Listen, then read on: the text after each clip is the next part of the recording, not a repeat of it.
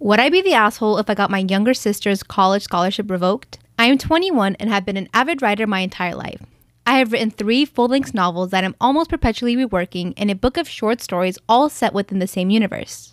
I've been working on this universe and the characters within it since I was 13 and it is all very personal to me. This week, I found out that my younger sister who was 17 won a massive scholarship by submitting one of my short stories. I would have been upset regardless of which story she'd taken, but she happened to pick one based around my experience feeling othered because of my autism. My sister is not autistic and has actually bullied me in the past for my autistic traits, and so the fact that this was the story she picked to steal from me almost feels like an attack.